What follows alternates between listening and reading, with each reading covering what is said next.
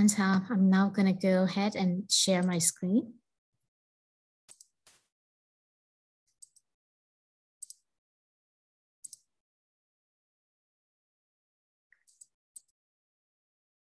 Okay. So again, this is a very high level, so I'm not going to get into the details, but just want to refresh everyone. So as everyone's aware, the Wake BRT Western Boulevard Corridor Study was essentially initiated to help shape and leverage the opportunities around the upcoming Western Bus Rapid Transit project for Western Boulevard Corridor that is planned to connect downtown Raleigh to downtown Cary. And again, I think folks are probably familiar. So we have about 4 bus rapid transit projects that's being planned for 4 major corridors, all within Wake County. And that was a recommendation of the Wake Transit Plan. So for this Western Boulevard study, we focused on the area between downtown Raleigh, which is which you see on the map, and going all the way to I-40 as the edge. And this is essentially the area we looked at for planning and land use analysis, which is within the City of Raleigh jurisdictional limits. For the purposes of the entire LPA or the locally preferred alternative, we had the corridor analyzed all the way into downtown Cary. And also on this map, you see we included about half-mile area of the buffer around the corridor, because that's usually considered the 10-minute walking distance. The little dots you see on the map, those are the proposed station locations for the bus rapid transit project. And again, they are not confirmed yet, but they are the proposed ones that came out of one of the follow-up studies from Wake County Transit Plan. And the line, the dashed line that you see along the Western Boulevard extension, that is the route along which the new BRT will go and connect Jones Franklin area to Carytown Boulevard and up Maynard and into downtown Cary. That extension, the dotted line, does not exist today, but it has been in our street plan for almost 4 decades or so. But that is now the determined or selected path for the BRT to connect Raleigh to downtown Cary. We had 3 major areas included in our scope. The land use and market analysis that was led by consultant team. They looked at the development potential of the corridor under circumstances, assuming that if we had the right transit-oriented regulations and policies in place, what would that development capacity look like? We have a report that was also available online, and essentially the summary of that study says that if ideal conditions existed, we would see an increase of about 50% in residential uses and almost 100% increase in retail uses. The second, the LP analysis, which again was led by consultants, and I showed you in the first map that I just shared, this selected route was endorsed both by Town Council of Cary as well as Raleigh City Council in fall of 2020.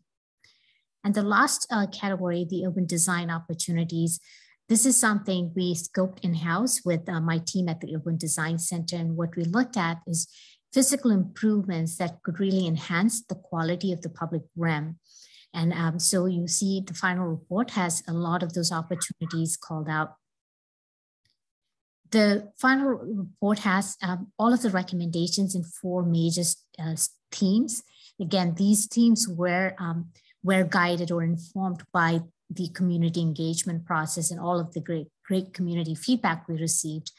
So topmost of priority was the multimodal connectivity. Folks community had expressed how important it is to enhance the overall pedestrian bicycle infrastructure along the corridor. So that we have recommendations proposing new street connections, new bicycle networks, as well as access to greenways.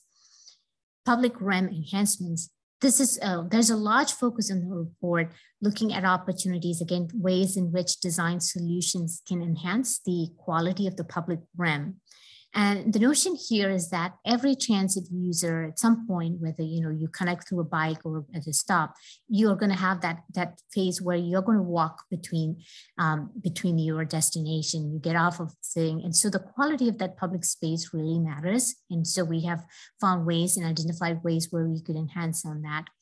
Transit-oriented development, we identified 4 major catalytic TOD sites along the corridor, and they are the 4 major shopping center sites, simply because they are currently under one ownership. They have single use and provides a great opportunity for redevelopment into a more mixed-use, walkable, transit-oriented sort of development that we would love to see as the corridor transforms. Last but definitely not the least, we got a lot of feedback about how it's important to encourage more sustainable design principles and practices as we see redevelopment over the corridor. So we do have some specific recommendations for green TOD, sustainable practices, etc., along the corridor, and especially because we have a lot of sensitive areas, or the corridor does traverse along several tributaries, and so it's really important to ensure that we look at more sustainable practices as development occurs over time. So, and then those are the specific nodes or area recommendations. And we also have corridor-wide recommendations. Again, these are looking at the entire corridor and looking at opportunities. So those fall in for 4 sections, like we have street connections. So you see a lot of new street connections are being proposed. Again, this is keeping in mind how I emphasized in the report, multimodal connectivity was a topmost priority identified by the community, and that can be achieved only when we look at ways in which you can fix gaps and enhance overall connectivity between destinations and connecting neighborhoods to the opportunities that would come with the BRT. So those are new street connections. We have a ton of bicycle networks proposed. Again, the goal here is to enhance overall connectivity, multimodal access. So it's not just about getting cars, it's not just about only transit, but also finding ways in which, whether it's about through bike or additional connectivity, providing access into greenways where you can overall enhance the reach and connections across the neighborhoods and other destinations from the corridor. And you can see there's a little more emphasis or more connectivity you see in the west of the Beltline, and that's because that's the huge area of opportunity with the new BRT corridor. We think there's new opportunities, and so we are taking a forefront and trying to put that street grid in place so you could guide future growth and development.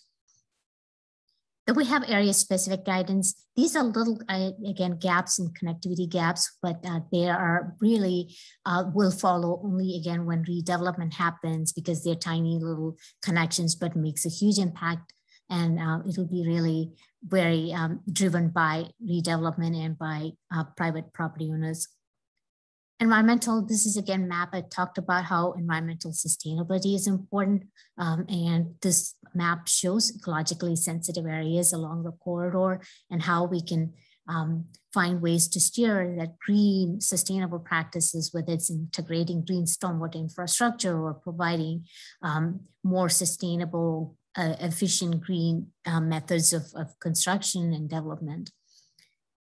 So with the general recommendations, what's our next step? So we also have what's called the Comprehensive Plan Amendments Package, which is CP 1021.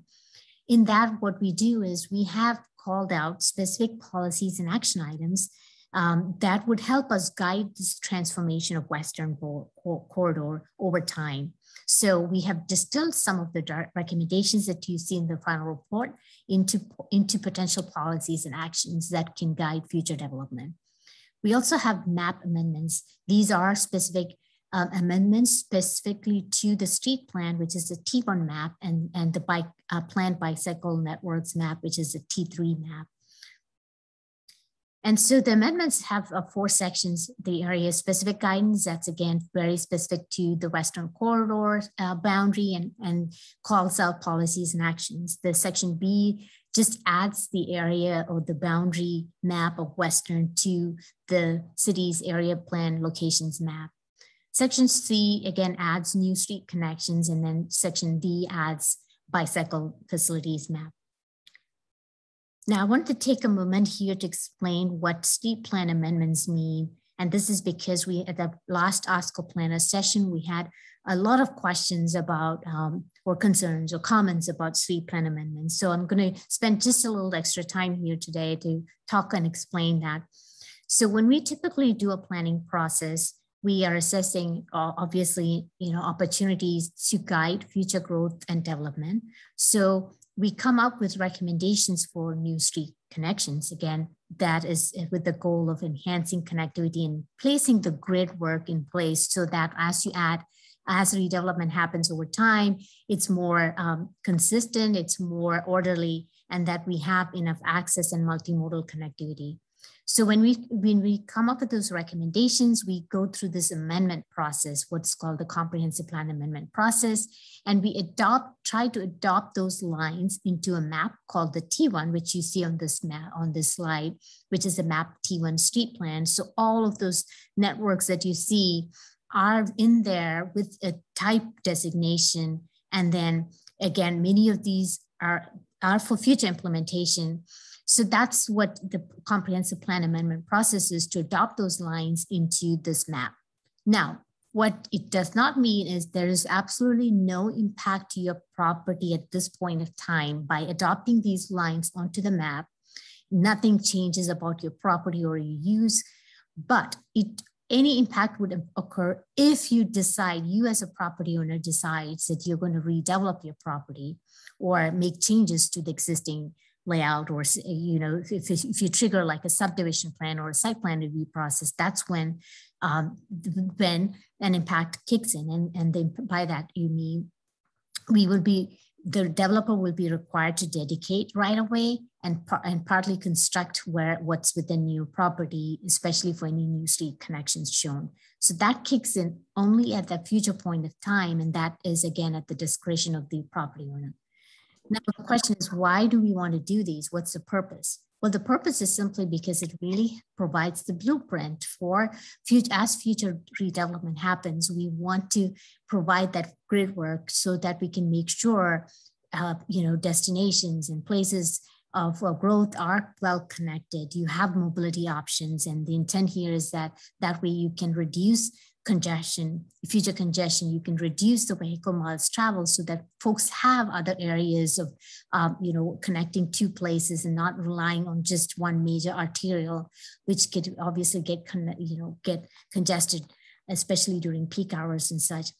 And it also provides some certainty and consistency for streetscape, because as you see, some of these have designation for street types, and these street types are all context sensitive. So they vary based on your context, and they all integrate what's called the complete streets principle. So what that means is each of these street types that you find in the comp plan also accommodate not just cars, but is also planning for pedestrians, wide sidewalks, and also providing for bicycle network, accommodating bicyclists into the street section. So that's the huge difference or impact, is that we are planning for multimodal design as redevelopment occurs.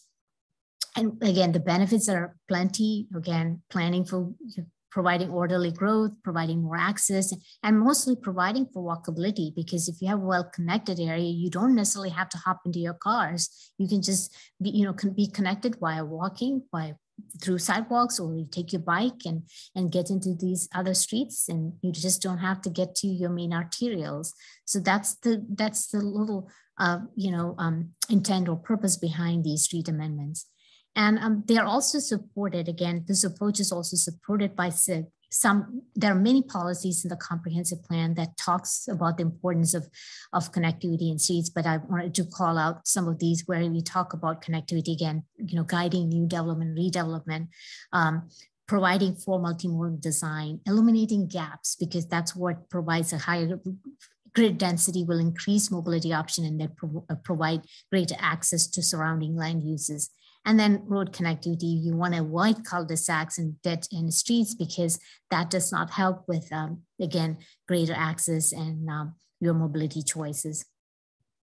So a quick timeline. So we kicked off this process in late fall of 2019. So it's almost more than 2 years where we have multiple points of engagement, extensive community engagement. We released the final report in early summer of this year, and again, got many rounds of comments. And finally, we took the updated report and took it to council. So they have deferred this item to Planning Commission for their review. So the next step is the Planning Commission will be scheduling a meeting, and I've just got information today. I'll talk about that in a bit. And I want to note that while this process is wrapping up, the design phase for this corridor, which is the actual process by which the station locations would be confirmed, as well as what this street cross-section would look like, as in how will BRT be integrated into this corridor, will be confirmed by the design process that is underway. And Head Patel from Transit can answer questions if you're more curious about that. But this is just a planning phase, and we'll be wrapping up the planning phase. But what's more important is the design phase, which is actually going to really look at the details of the BRT and how it fits into the corridor. So that's the BRT design. And then what's next for Western? I do want to say that right in this month, we also have what's called the TOD mapping process that's kicking off.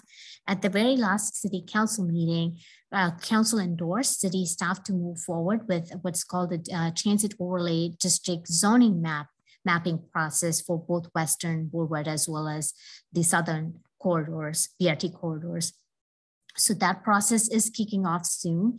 And also in the near future, and maybe not near, but probably in a year's time, we are also going to look at station area planning process. And that's a process where we're going to take a closer look at hopefully the confirmed station locations at the time, and looking at more details of land use and transportation networks and open design for these station nodes, and what are those opportunities. So that's also upcoming. So what we've done here is just a phase one that's wrapping up, and there's more to come for Western. So it's not the end of the planning process. So the TOD mapping that I just mentioned, I did want to share. This is led by the Comprehensive Planning Group, and they have 2 virtual kickoff sessions planned for November 16th and 30th at 6 p.m. So you can actually go to our website and try to type in, if you don't see the website link here, you can also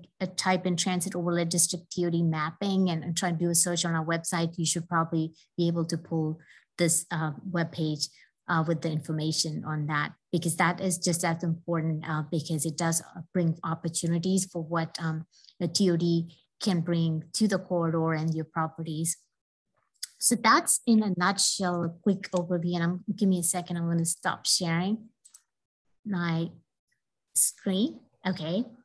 And I think with that, I'm going to just open up, or Katie, you want to moderate or however, but okay, so one important detail. So we were scheduled, I think we sent out letters to many of you about these OSCO planner sessions and the committee of the whole meeting. But what happened was the committee of the whole meeting was scheduled for October 28th. And I know many of you attended it, or at least were present. We were all staff was prepared as well. But unfortunately, the meeting had to cancel after waiting for about half hour because the Planning Commission could not get a quorum. They require a certain number of attendees at the meeting to be able to have a quorum to take action or have a discussion around any project or topic. So because they couldn't get a quorum, they could not hold that meeting, and they had to cancel it. And I guess on behalf of Planning Commission, we have to say we apologize for that. Again, staff don't have any control on that, but we do apologize. So the last information I just got this evening is that they were not able to schedule a makeup. Instead, what they've deferred this item for the November COW meeting, and that's just going to happen on, I understand, November 18th at 4 p.m. And we will be blasting out emails and it will be posted on our website. But that's the latest information we have on that committee of the whole meeting. Okay, with that, I see a few hands up. I apologize. I don't know if Allison or Hua, who put your hand up first. Do you know?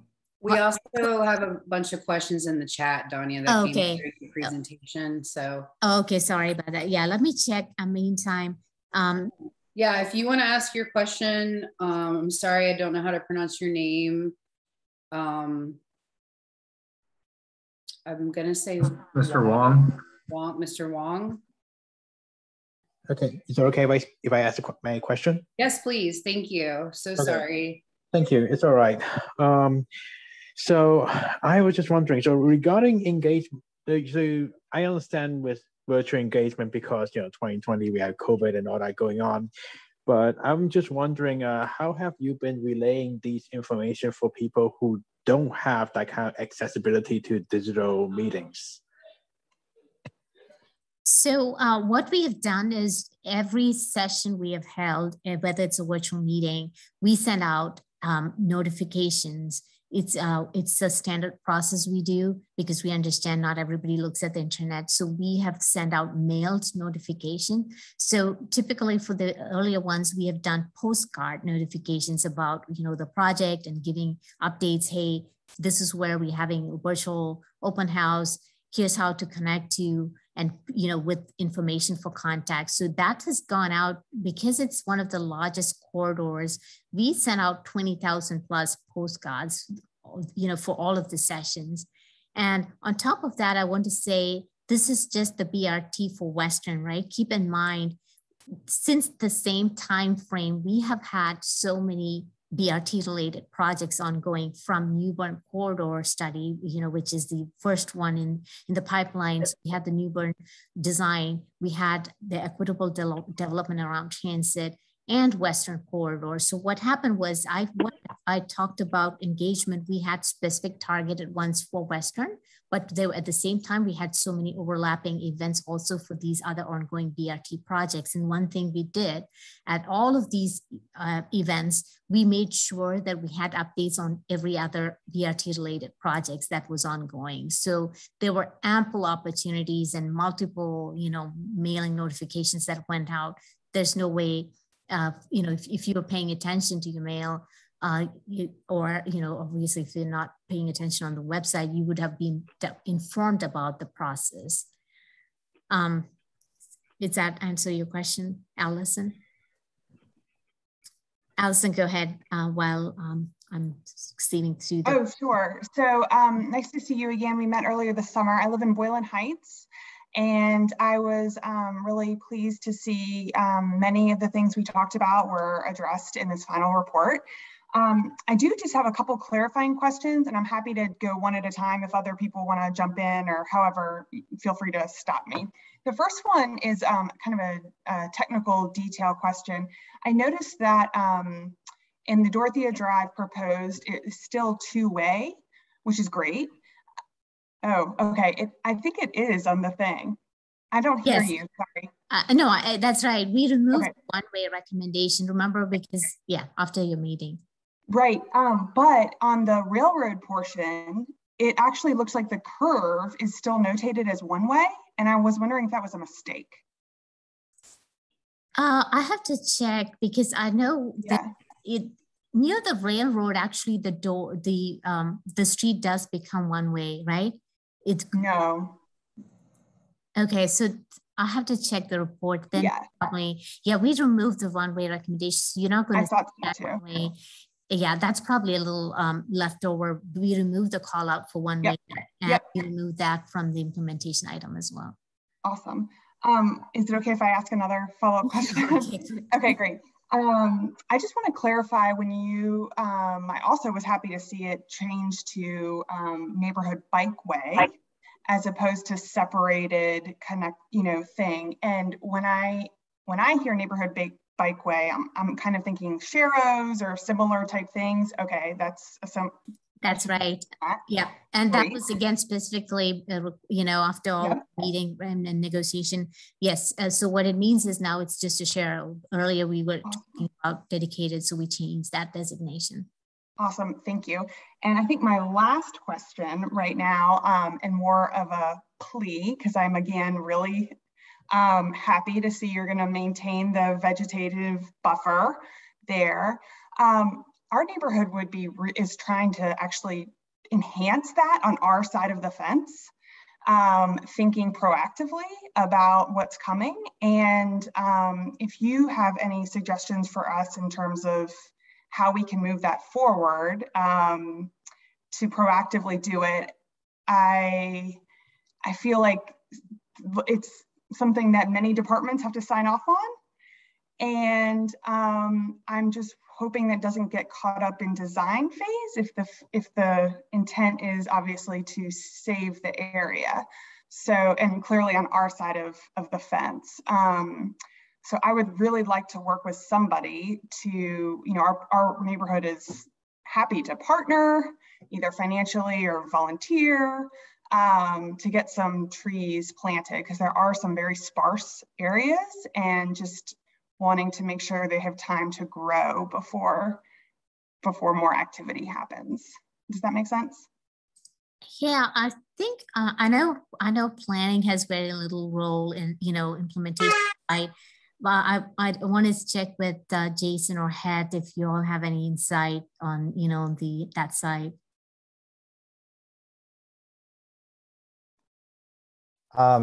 This is Het. I will start. I guess, I know we've communicated in the past, again, from a BRT perspective, within the right-of-way, within the NCDOT side, there are certain limitations because of the clear zone and what can be done on that side. Mm-hmm. I'm happy to hear that you guys are thinking about certain things on the other side of the fence, on the Dorothea side. Mm-hmm. I think we still never quite got to the bottom of the right away on Dorothea, if that's city or HOA, or I'm not quite city. Sure. And so I guess my confusion is, if the city is saying it's staying, but then the city's saying, well, we're not comfortable planting trees, what's the answer? I think what we're saying is we're not sure we can plant trees on the Western Boulevard side of the fence because of clear zone. That's not what I'm asking. I get that. So I think the point of, moving certain conversations forward in planning on the other side of the fence, we would need to get some kind of a conversation going with the city arborist or the forestry department, as well as kind of something you mentioned with funding programs and something that you guys are working on actively. That's great as well. But I don't have enough background on that side of, the city.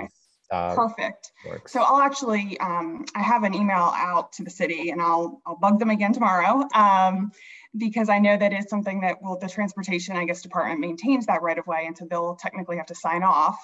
I've been in touch with the forestry department.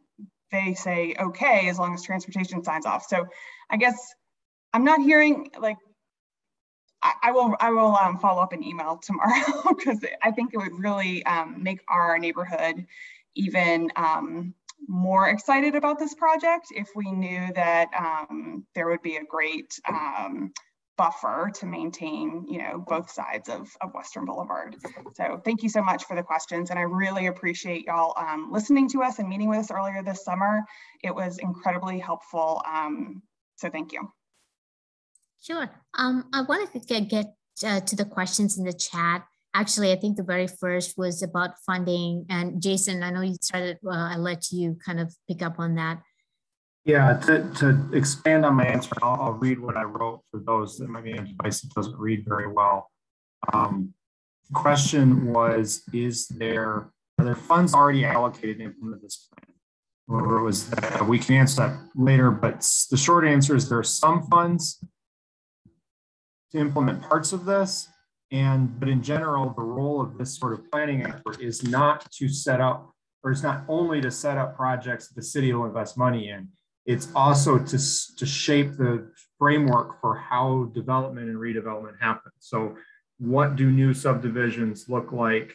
What do, you know, when a apartment complex or an office building or a shopping center is built, they have to build some public improvements. And this helps give the framework for what those things look like. So in those cases, things that are in the plan aren't really often intended to be something the city ever pays for directly. It's something that future development pays for as a part of their proportional contribution to building out the city. But specifically, the city does have funding to implement area plan projects, though it's not a lot. And there is funding in the Wake Transit Plan revenues to implement bus rapid transit, though not enough to implement bus rapid transit just on a local basis. There needs to be some federal or state participation in that. And I'll defer to Head to explain that more fully, but there's a fair amount of money in the financial model for the Wake Transit Plan that'll go to this corridor, is planned to go to this corridor. Head, can you expand on that a little bit? Yeah, so the Wake Transit financial plan modeling work assumed that, you know, there was a 50-50% contribution, so 50% coming from the local Wake Transit Plan funds, revenue funds, and then 50% coming from a federal source. And so that federal process is something that we're currently working through right now. It typically takes a decent amount of time to actually get a project through that federal pipeline and get federal funding. So there are some things that we have to meet before we can get to a point where this project is, the BRT project itself, is ready for construction. So in terms of something that Jason mentioned, even in the reply, you know, there's a lot of different dotted lines that are identified in the Western Boulevard Corridor Study Report.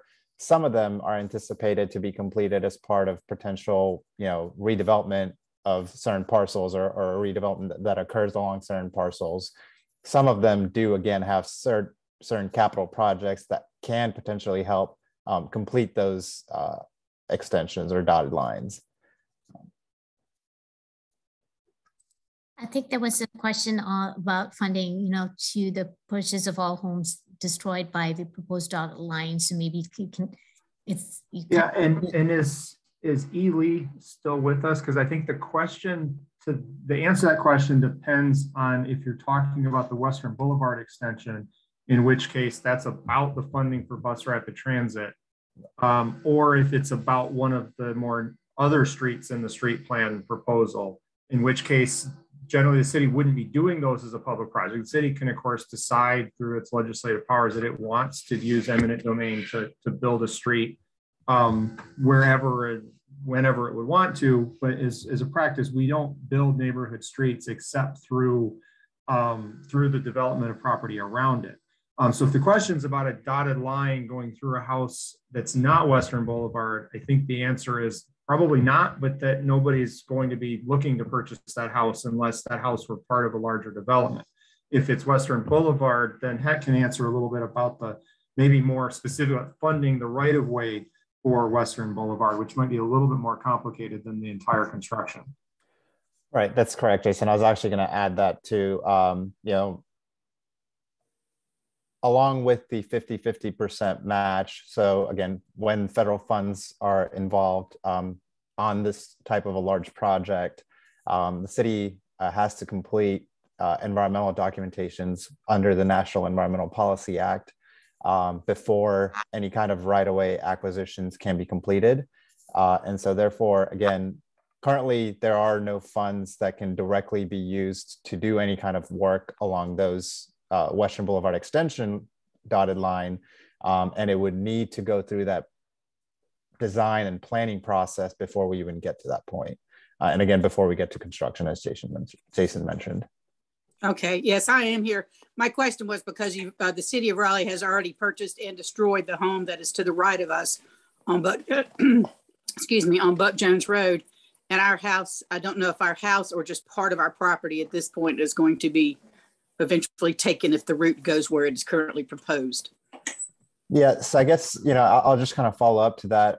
You know, we're pretty early on in the Western BRT design. So someone else had this question earlier, or shortly right after your question, actually, is we are at about 10% design for the Western BRT corridor. as we advance further into design, we will have better information for potential impacts, potential right-of-way considerations. We don't necessarily get to that level of detail until we get to about 60% design.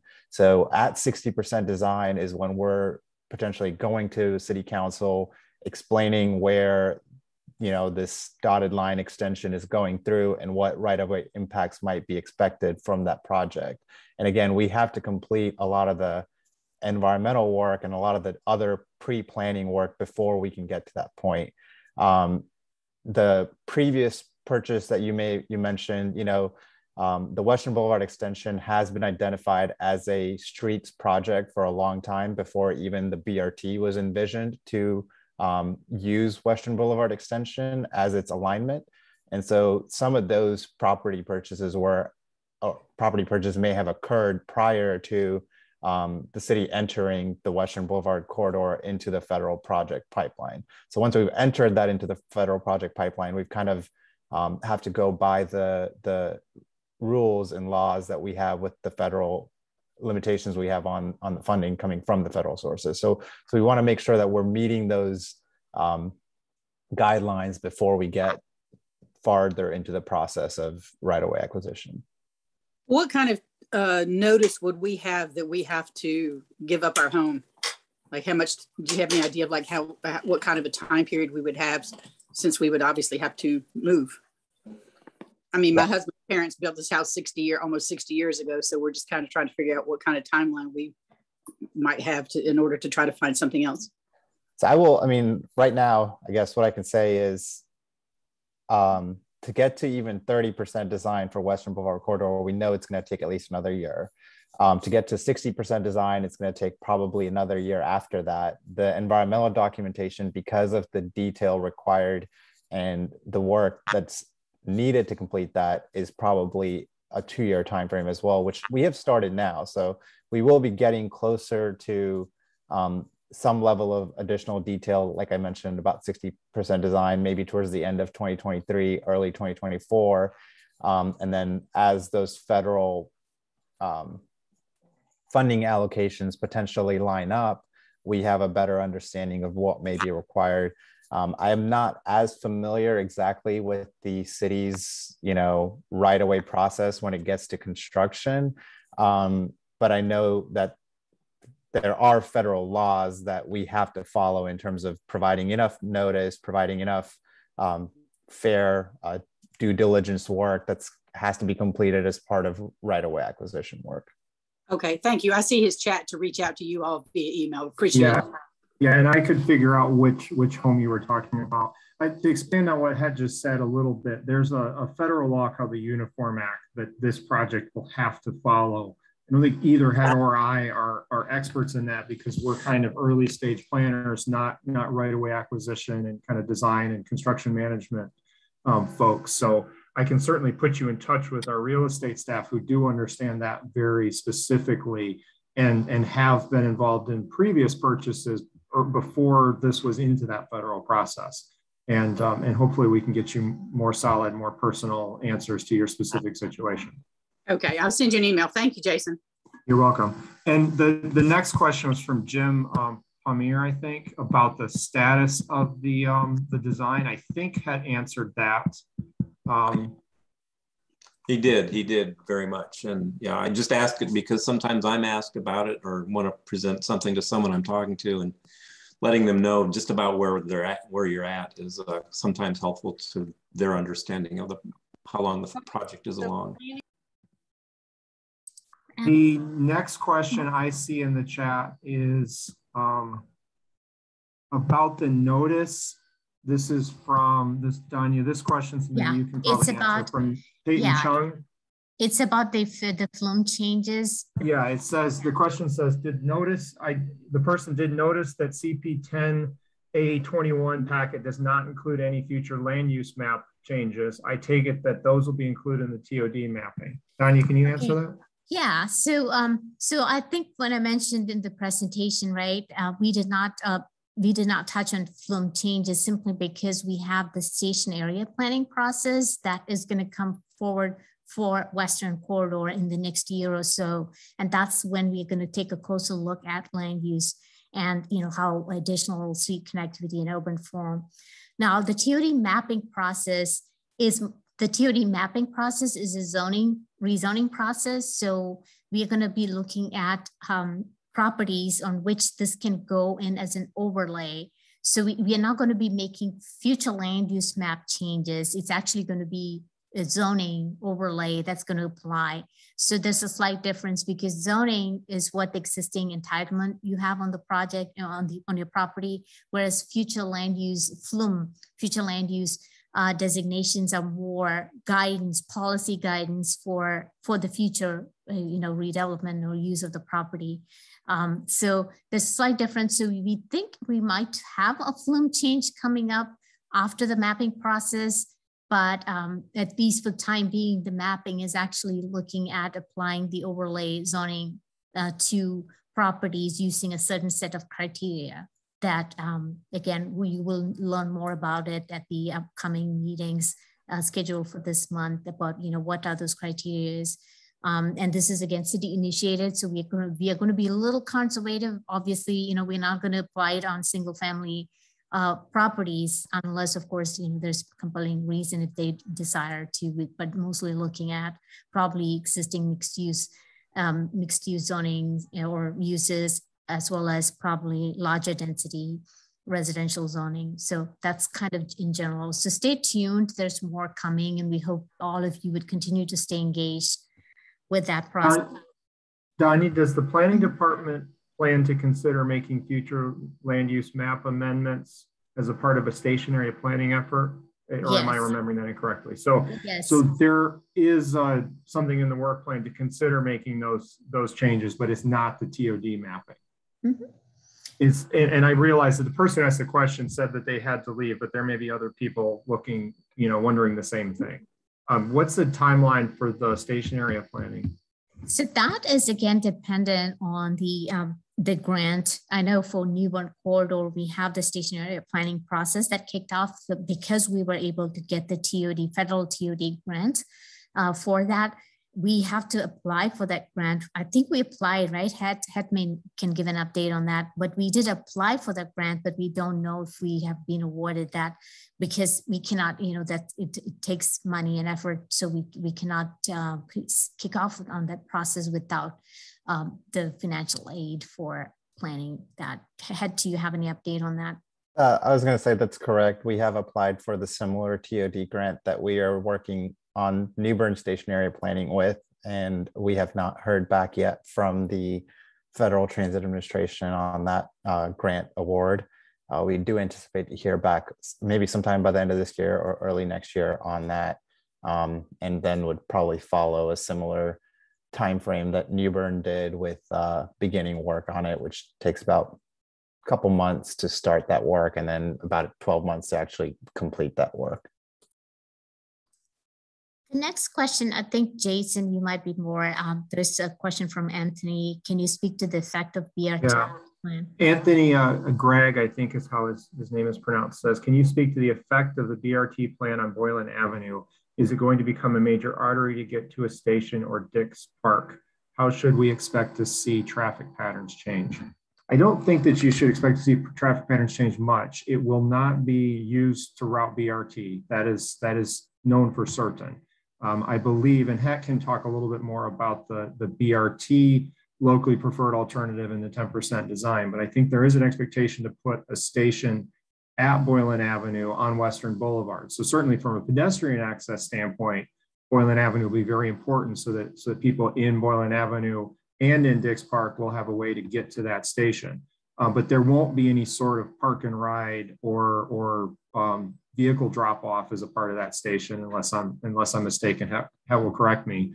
I think the plan does make recommendations to turn the right now kind of unsignalized traffic focused, vehicle traffic focused intersection at Boylan Avenue into a more traditional city intersection that would allow some additional movements, but not necessarily any more volume per se. So right now, to cross as a pedestrian, you kind of go a little bit away from Boylan, you push the button, you wait your turn, you cross, and you come back to where you wanted to be. It'd be a more normal street corner, and that people could go on their bike straight through on Boylan.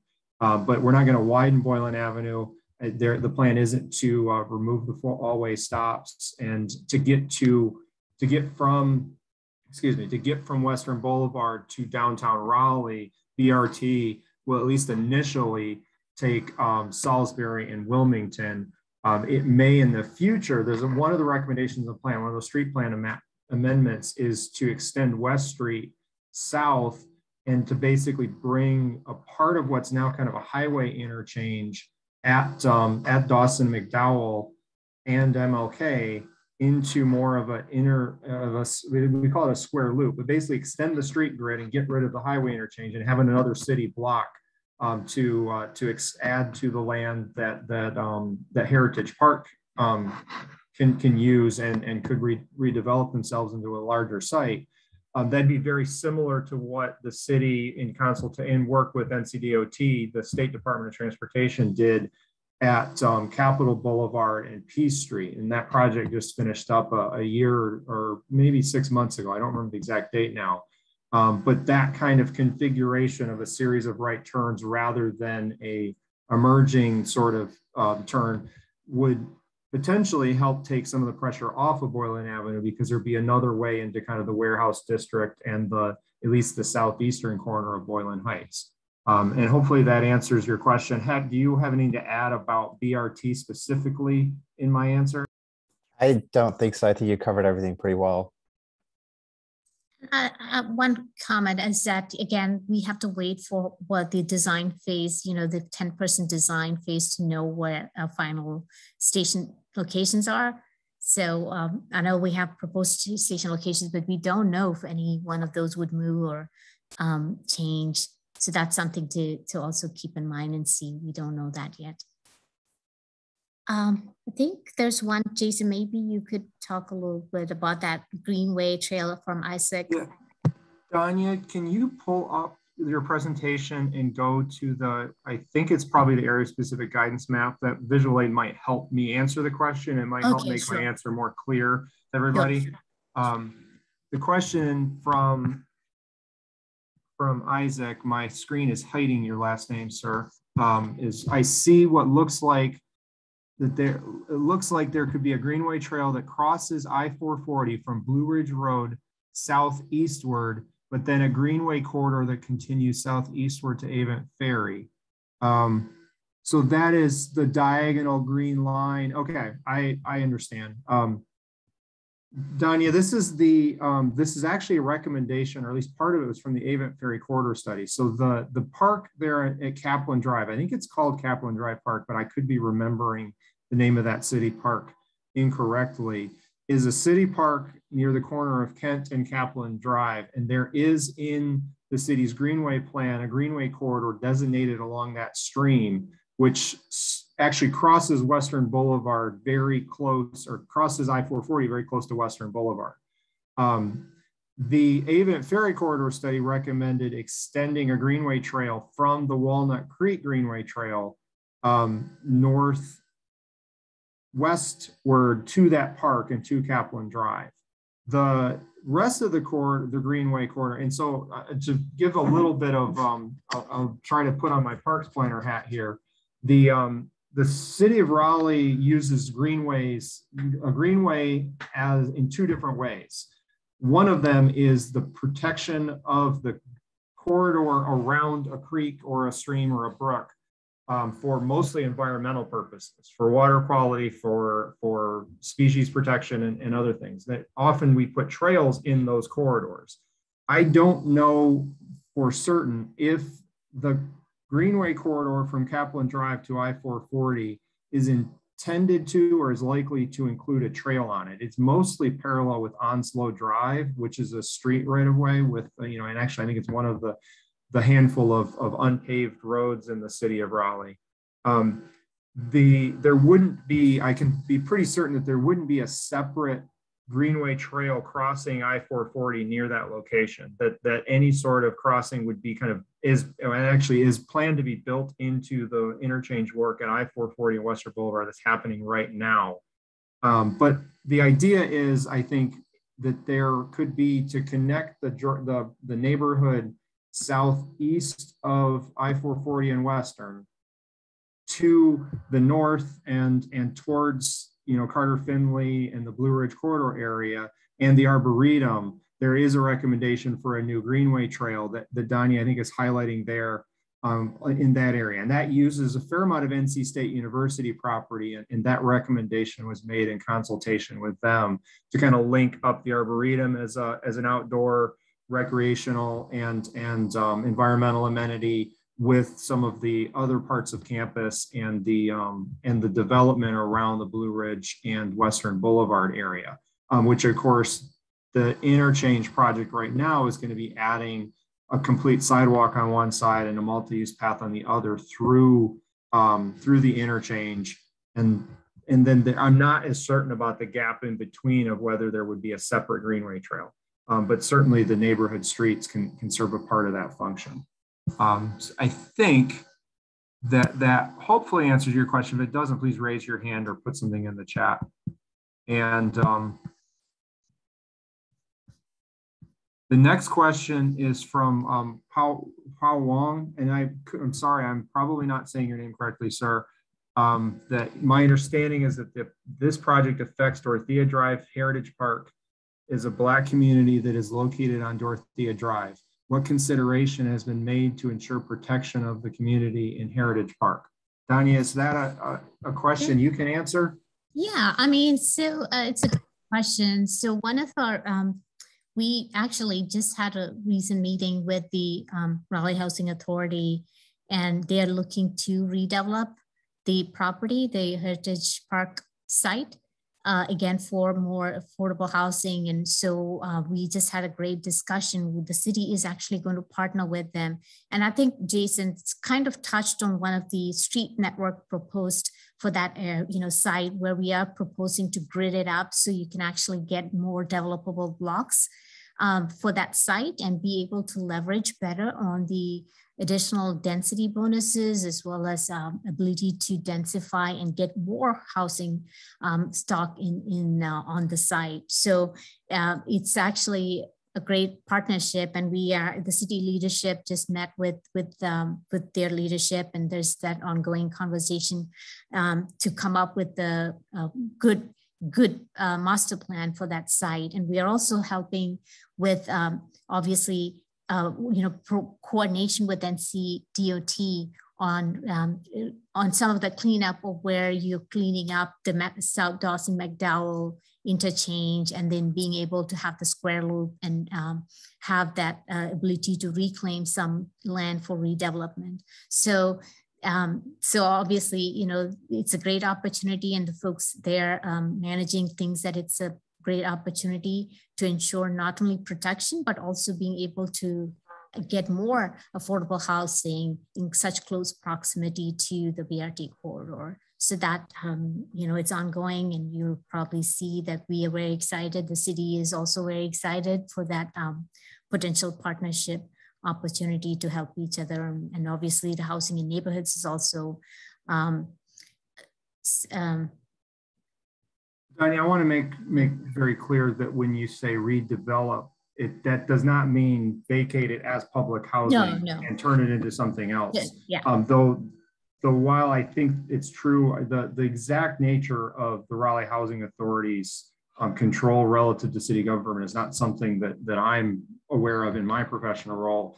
It is not directly city staff that are controlling this, nor is it directly city council, in my understanding. So there's kind of a partnership there of sorts. And what we expect from the conversations we have is that the Raleigh Housing Authority is trying to add to their stock of housing and over time redevelop into something that will provide a better community that includes the people that are there. But of course, I can't speak for what RHA is going to do, neither can Donnie or Het.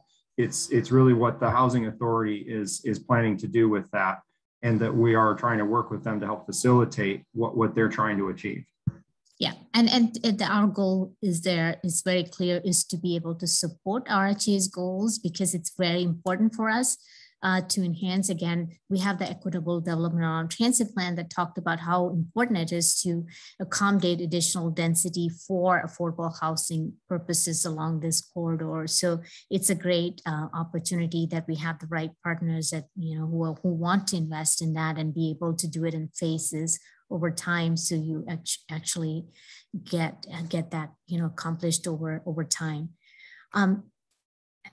Okay, well, we do have more questions. So I think, do you have one from Mark? Is that start date? I was actually going to respond to a couple questions that Mark had because they were all BRT related sort of all together. So Mark, the first one you had was about potential start date to any construction. Again, as I mentioned earlier, we're pretty early on in the design stage, at 10% design, and we have to work with the federal process to get federal funding allocation and even, wait till we have a federal grant awarded on that allocation before we can go into any construction. So our current assumption is the earliest construction on Western Corridor is potentially in the 2025 timeframe, with potential service in 2027. And again, this is all contingent that we can get that federal funding that was identified in the Wake Transit Plan to be combined with the local funds to complete that project. So that's the note or caveat that I would add. One of your other questions was if it is a transit station or what it actually looks like. Is it simply a bus stop or is it a station? So where we are able to, with right away as well as with NCDOT clear zone requirements, we do have BRT stations that are level boarding, which means they are slightly higher than your regular curb height, making it easier for people to board and get off the bus faster. And so in those areas, it would feel more like a transit station.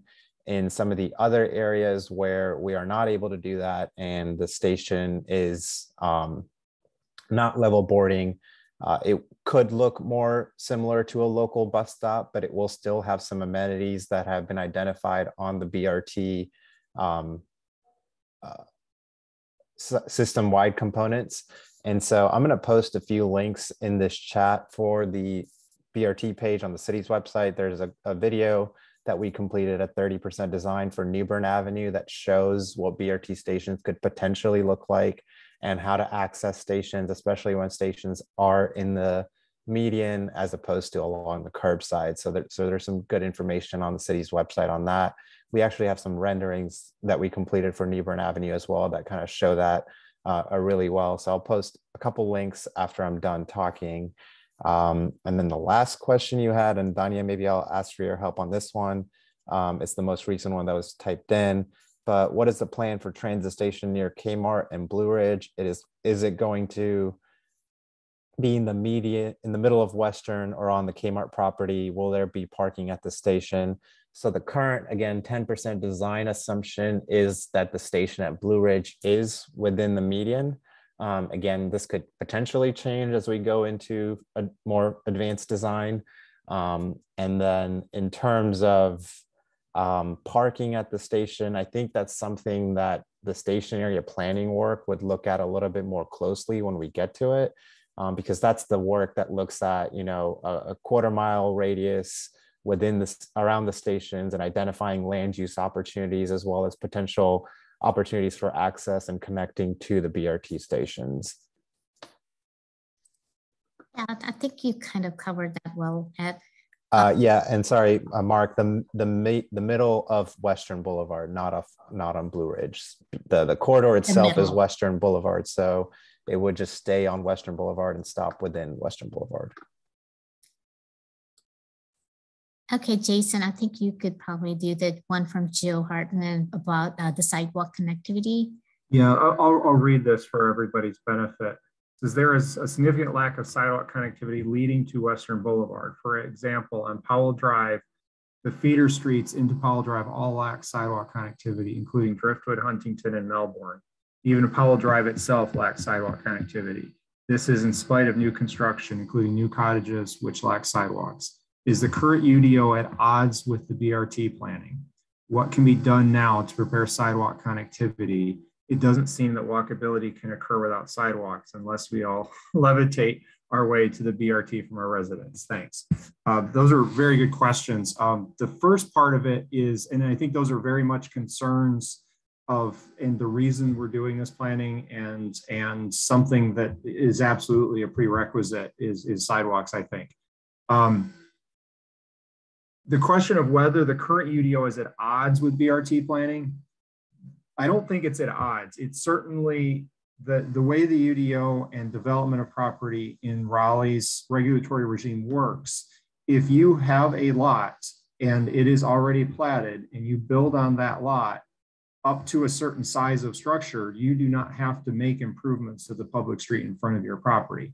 So as a, for instance, I've been involved with a project along Carolina Avenue, which connects to Powell Drive and connects to Western Boulevard, where there's a lot of, previously people often bought 2 or 3 lots and put a house on 2 or 3 lots. And that what happens over time is the house, gets a little bit older and the land becomes more valuable. A developer buys that house, tears down that, and then takes back those 3 lots, puts them back to the 3 lots originally there, and then builds 3 houses on them. When that happens, there is no requirement to build sidewalks.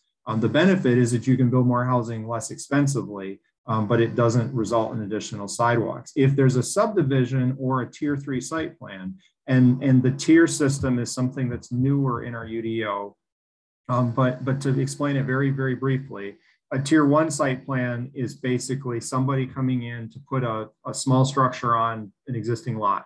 I think up to and including a single family home on a platted lot. A tier 2, jump to a tier 3 is the sort of thing that might result in a 30-story office building or a shopping center somewhere, or a gas station, or that sort of development where there wasn't development before, or where there was a very much less intense amount of development. And a tier 2 is somewhere in between, but probably closer to the smaller one. And honestly, because I don't deal with development review personally, I don't think I can articulate exactly the difference between a tier 1 and a tier 2. But a tier 3 site plan, which along Western Boulevard in that corridor, as a for instance, would be some of the new housing along Hillsborough by Burton Avenue that was built a few years ago, or within the last year or so. That was certainly a tier 3 site plan. And a subdivision is whenever somebody takes one lot and divides it into more than one lot. Those are both situations where there's a lot of requirements to build new streets and bring current streets up to standard, including building sidewalks.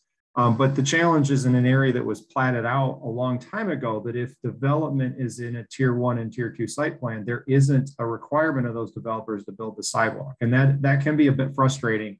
And it's, I think, a fair amount of what you're seeing in some of the neighborhoods south of Western Boulevard, or kind of in between Jones Franklin and the university.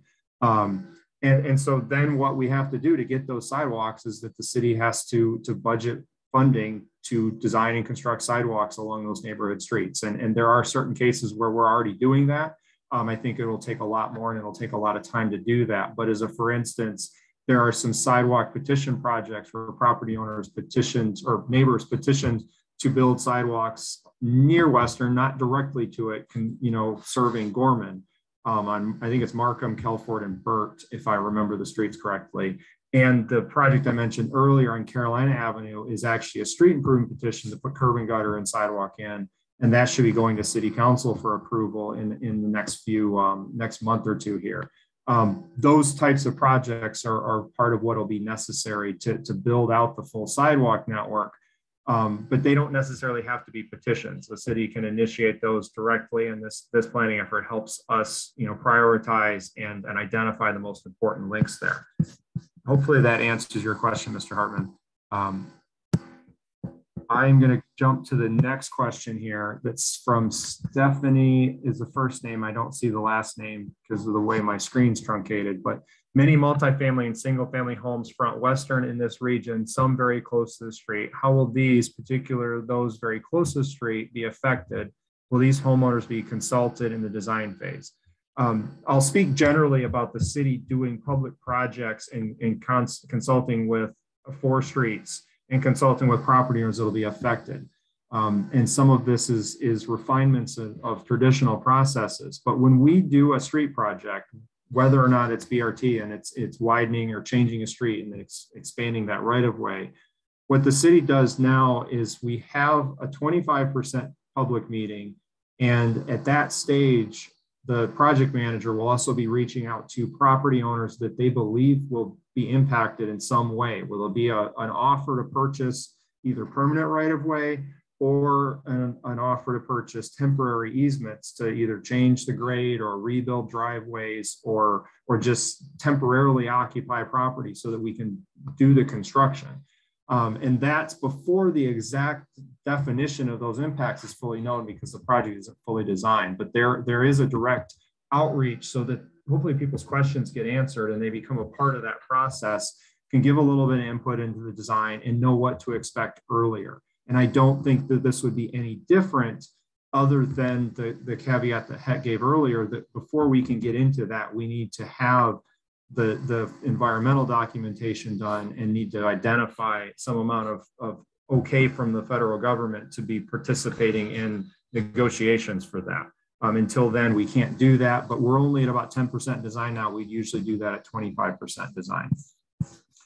And let me see, is there another question there, another answer to that question that I'm missing? No, I just wanted to add, I think more specifically or more broadly, I guess, you know, for the BRT projects, we have been doing mailers similar to what Danya mentioned along the corridor in a quarter-mile buffer along the alignment.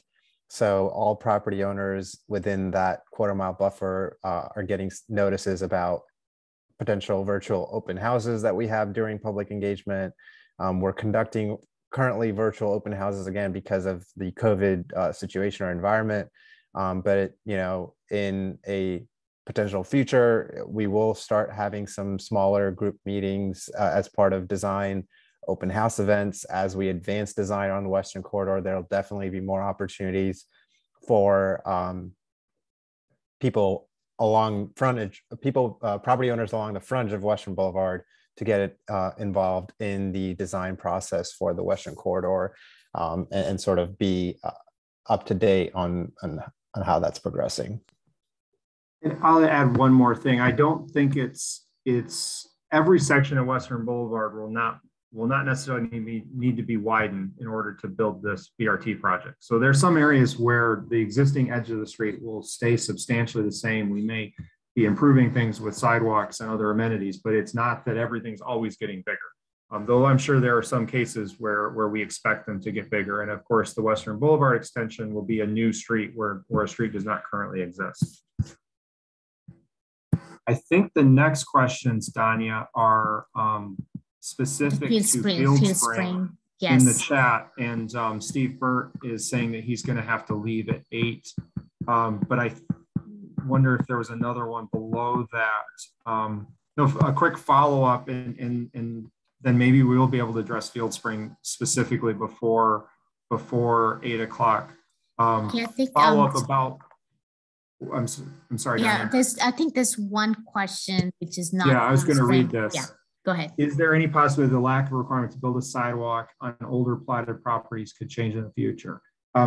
I don't know the answer to that question. There's a part of that comes down to what is our city council's policy going to be? What do they want to make the requirements in the law, and what legislative action would they take? And of course, I can't speak to what the politicians will decide to do. I work for them and do what they tell me to do. There's also the possibility that it may not be perfectly legal for them to do so within state law. And that comes down to a judgment partially of whether the requirement is proportional to the amount of the amount of impact of that development.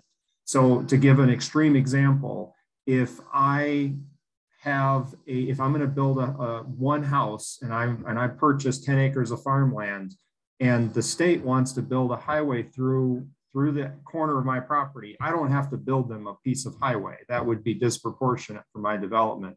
But there is, from that extreme down to the opposite extreme, where I'm going to build a 1,000-story, or not 1,000 stories, 1,000-foot skyscraper in a downtown where there's no sidewalk on the street, and I'm going to put in a sidewalk.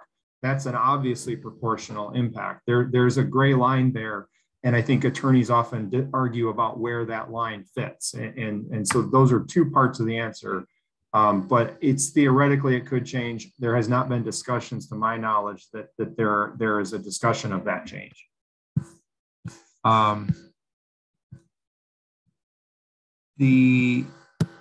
Joe Hartman gave the comment that the city is only giving lip service to walkability access. I understand why you would say that, sir, and we do need more funding for sidewalks and the ability to build more of them.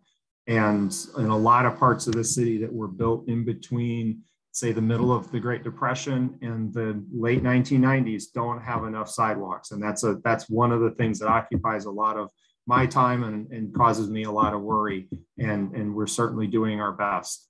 And then the next question from Stephanie, can you address the intersection of Western and Heather Drive specifically?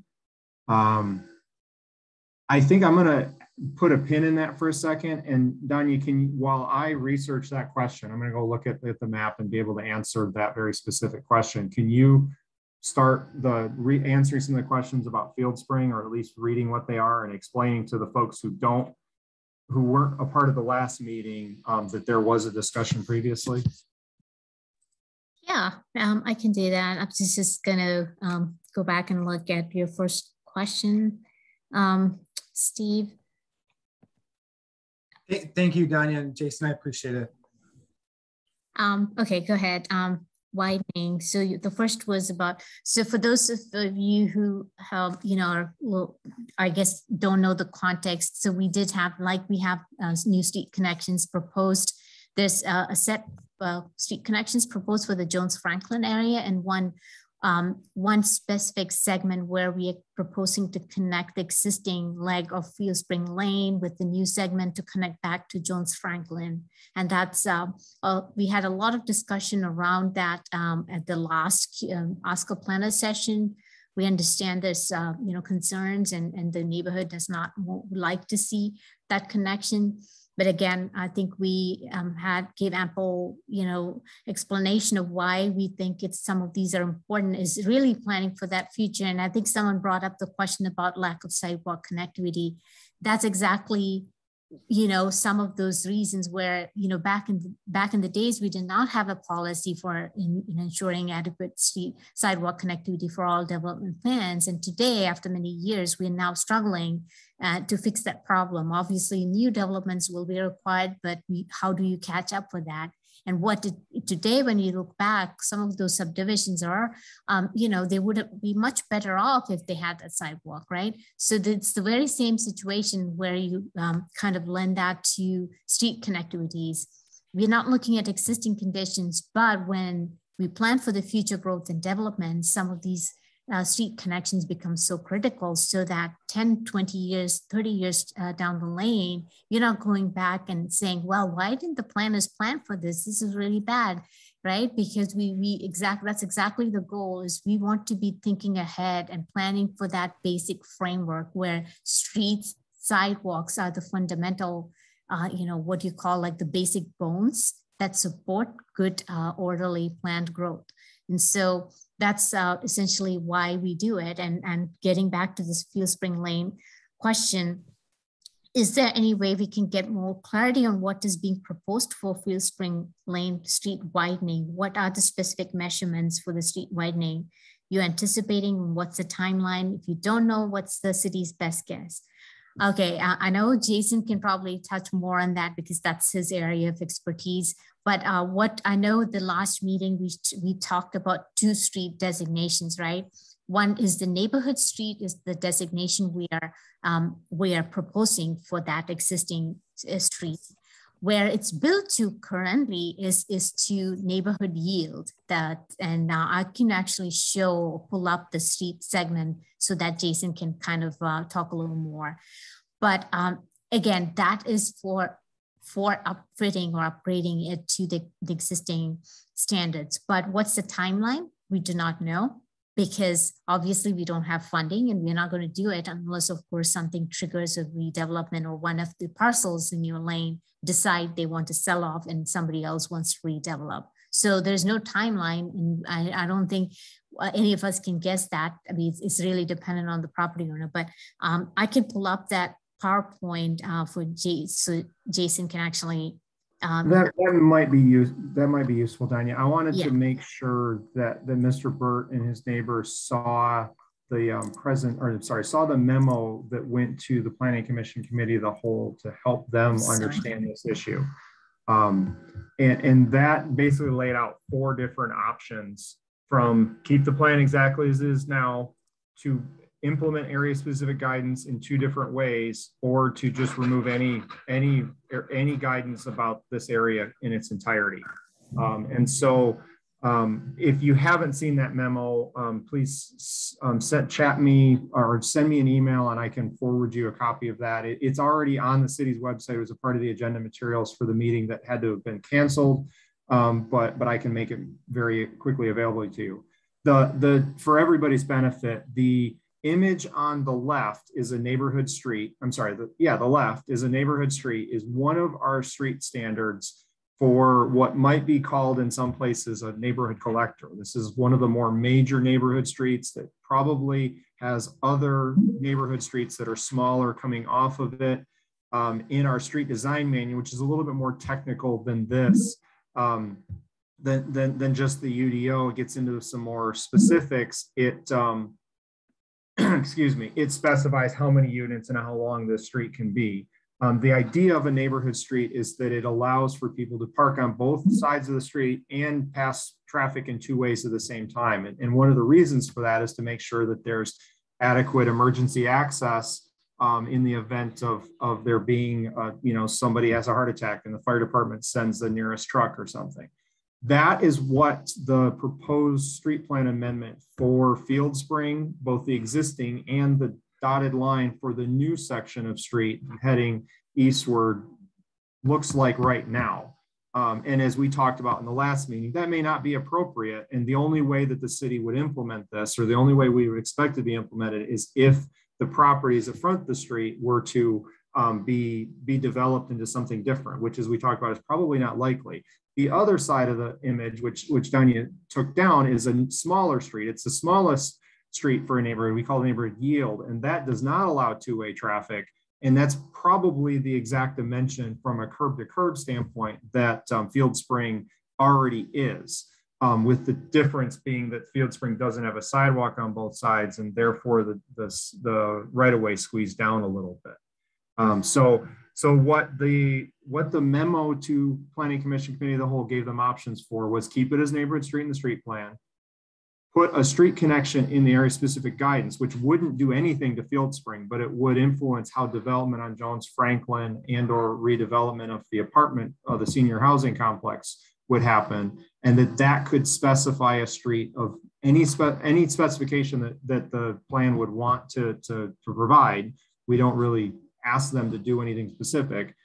The third option would be to not put a street, but to put in area specific guidance a bike and pedestrian connection. But the downside of that is the city has no ability to actually require that. And then the third is to take any guidance off completely. And so I expect that when the Committee of the Whole meets on the 18th, they'll look at this issue, they'll ask some questions, and they'll make a recommendation to staff on how they want the comp plan amendment changed or not, and how they want the report to be changed behind it. And hopefully that answers most of your questions. And I think it gets comments about neighborhood preservation and how the community can engage in the design phase. Oh yeah, absolutely. I mean, again, we don't even know when that's ever going to materialize, but obviously if it does, again, it can only happen if redevelopment occurs. And, we typically have notification process of engaging every property owner within a certain foot. So, yeah, we don't even know at this time. I mean, it really depends on that redevelopment process, and it may be 10 years or 20 years from now. But yes, that's you'll all be engaged, obviously, as being part of that neighborhood. Drainage flooding, I don't know, Jason, if you had any specific comments again. I actually have the stormwater pulled up because of the question about Heather Drive. I Okay. believe that Field Spring drains down. And so anything that would happen on the south end of Field Spring or east of Field Spring wouldn't influence Field Spring itself. That's downstream of the neighborhood itself. So the reason that things changed on when Buck Jones was built is because that is upstream of you. And the BRT project is upstream of you too. So that's something to be engaged in through the design of BRT and changes that'll result in Western Boulevard extension where Buck Jones is currently. But I don't think that anybody on this call is really an expert on stormwater engineering or can answer that too much, other than that's an important part of designing roadway and street projects and sidewalk projects for that matter, is how they drain and how we handle both the water quantity and water quality impacts of rain events and basically storms. I would like to if there are follow-up questions. Yeah, I just want to tell you and Danya, thank you. You did a really nice job of addressing our questions. I appreciate it. I'll probably follow up with you about the memo that you recommended. And, thanks for thinking about stormwater. It was just an issue. We're a little concerned about widening because of some past work that a neighbor of mine worked on, and just an issue that we were sensitive to and thinking about. So thank you for being thoughtful with your responses, and I appreciate. And I have one follow-up for you guys. The last question here from Mark is about have my colleagues surveyed the street? My understanding is they're planning to accept the street for city maintenance and have done that already. I don't know when that's official, but it seemed like it's basically a done deal. And for everybody's benefit, when we were asked questions about Field Spring, it became apparent that the street wasn't on the city's inventory of city maintained streets, even though everything pointed to it being built to be a city maintained street, and it's certainly in a public right of way. So we did a little research, had people go out and look at it, and it seemed like everything that wasn't perfect are things that they would normally address with regular maintenance. So I think that it is going to be accepted or has been accepted for city maintenance. And if you guys need a very specific confirmation of that, send me an email and I can put you in touch with my colleagues. I'd like to address the Western and Heather question a little bit more specifically. It sounds like I was trying to get this may be a question that was direct to me, I'm sorry, and not to the group. So I actually sent a staff chat to my colleagues saying, hey, can you address this issue? And they can't read it. So I'm going to share my screen, and hopefully Het can kind of talk us through a little bit of what the design for BRT looks like in this area. You guys can see my iMaps, correct? Yeah, we can see it, Jason. So this is Heather Drive here between Powell and Grove. And the question was about, let me see if I can't get the chat, and at the same time, I'll read it aloud to everybody. Where's the chat? Sure, there it is. It says, can you address the intersection of Western and Heather Drive specifically? Our townhouse is very close to the road, plus the city has drainage between us and the road. Is this a portion of Western that could be widened?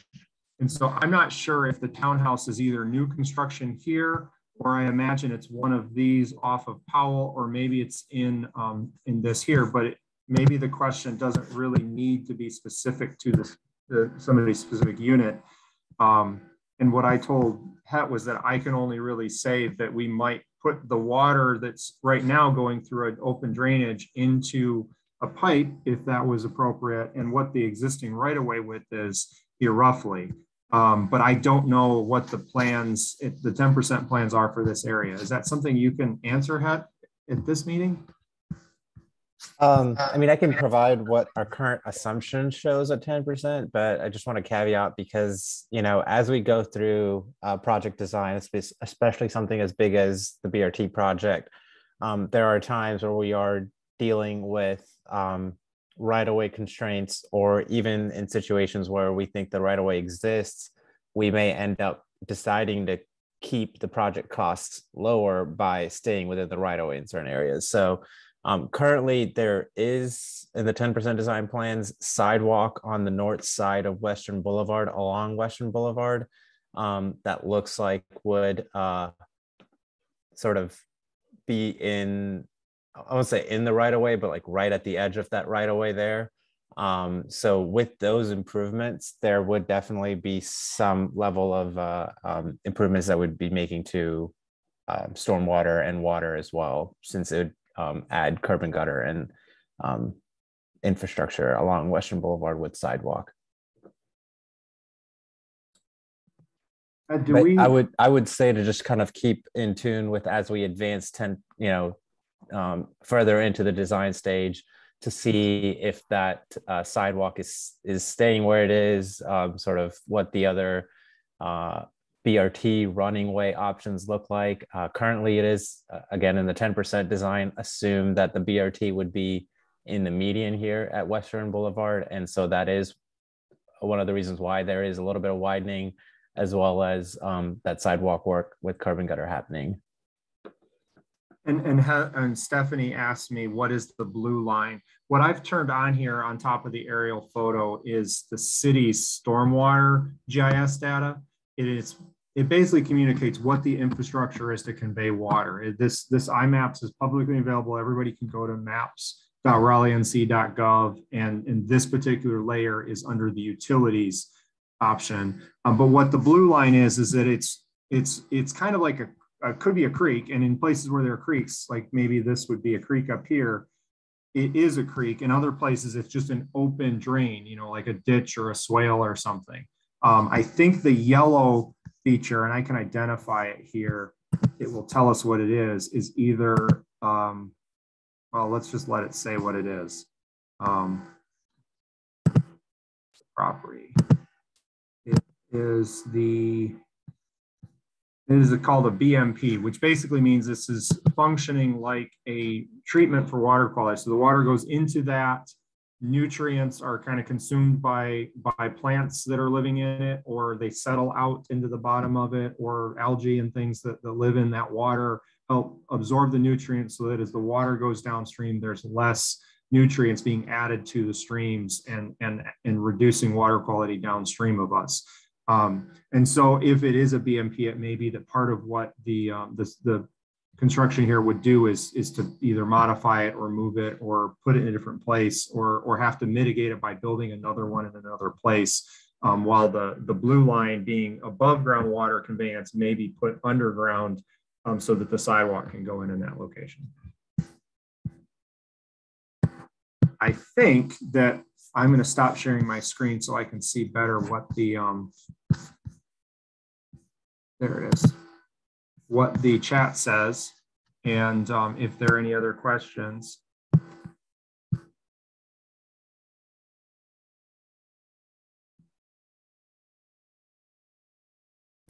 And Isaac is giving me good input on how to try to speak in a clear manner for everybody here. I apologize if I'm using some jargon. It's certainly not easy all the time. If anybody still has a question, I think we should, I'd like you to raise your hand or just unmute yourself and speak up, or type it in the chat. I'm not sure if we've gotten everybody, and I don't want to leave anybody out. I think we may have touched on all the comments, the questions in the chat, or maybe one little comment to add. I know Joe makes a good point about, the importance of sidewalk connectivity. I just want to add, that's absolutely, from planning perspective, right? That's something we lobby hard for. And I do want to say that for Western Corridor especially, we will be looking and taking a closer look at sidewalk connectivity during the station area planning process, where we're going to focus in on the station nodes. And we didn't get to evaluating, the sidewalk connectivity at this point, simply because we're focused at a more corridor level. So we're looking at larger scale street connections, bike connections. But that's definitely on the dock for once the station locations are confirmed. We are already starting to do that for Newborn Corridor station nodes. So it's a high priority because we understand that these, if there's no sidewalk connectivity, obviously no one's going to walk. And we think that it's really, really critical to have these connections to surrounding areas for BRT to be successful. So, there's no point us investing so many $1 million on the BRT if there's absolutely no connectivity. And that applies to, at all levels, from sidewalk to street to additional modes of connectivity. So that's where we are striving hard and struggling. Again, funding is a problem, obviously, but we believe that, once you put a plan forward, we will figure out ways in which you can get it done.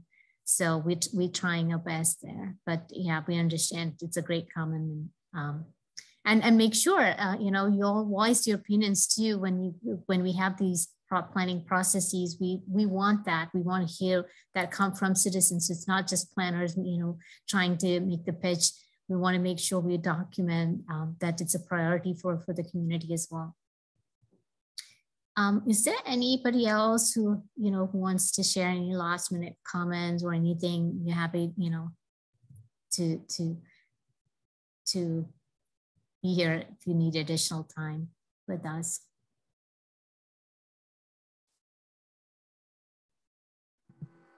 I don't see any hands raised. Thank you all for your time. Yeah, so if there's no more additional comments, we just want to wrap up and say once again, thank you so much for taking your time and being here. Again, we value this opportunity because it's always hard, right? We put so much of information out and we want to make sure we are available for citizens and all of you to clarify and provide additional information. So we appreciate you all taking the time and being here.